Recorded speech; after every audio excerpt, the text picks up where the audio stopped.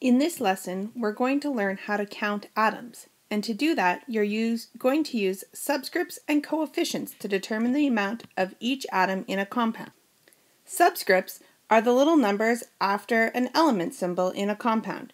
This little 2 means that we have 2 bromines, but because there's no little number after calcium, it means we just have 1.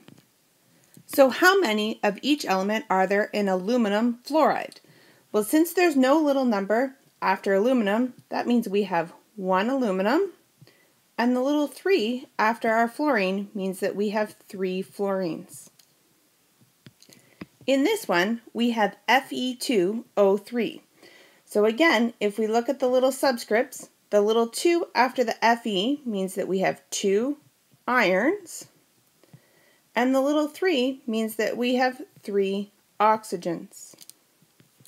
So this one's a little bit trickier, but we'll start with the calcium. Since there's no little number, that means we have 1 calcium. And because we have this NO3 and we have it in brackets, that means we have to apply the 2 to both of our subscripts.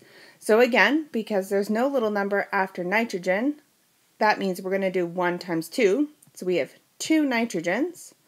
And we have to do 3 times 2 for our oxygens. So that means we have 6 oxygens. Coefficients are big numbers in front of a compound, and what they do is we have to multiply each element by whatever that number is. So in this case we have the 2 in front of the CaBr2. So that means we have to multiply each of our subscripts by that big number out front. So we have 2 calciums, and 2 times 2 for our bromines, so we have 4 bromines.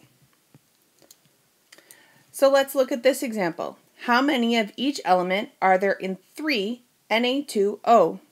So again, we have to take the coefficient and we have to multiply it by our subscripts. So 3 times 2 means we have 6 sodium atoms.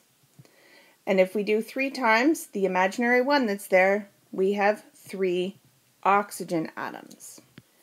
Again, in this one, we have the trick because we have the thing in brackets.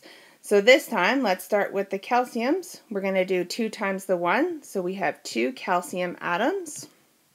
And then inside the brackets, we would say that we have 2 nitrogens because we would do 2 times the 1, but because we have the 2 in front, we then have to multiply it by 2, which gives us a total of 4 nitrogen atoms. And if we just do the 3 times the 2, that would get us 6 oxygens, and then we have to multiply it by the 2 in front, so we would have 12 oxygen atoms. So that was our quick review of how to use subscripts and coefficients to determine the amount of each atom in a compound. Now you're ready to move on to how to balance chemical equations.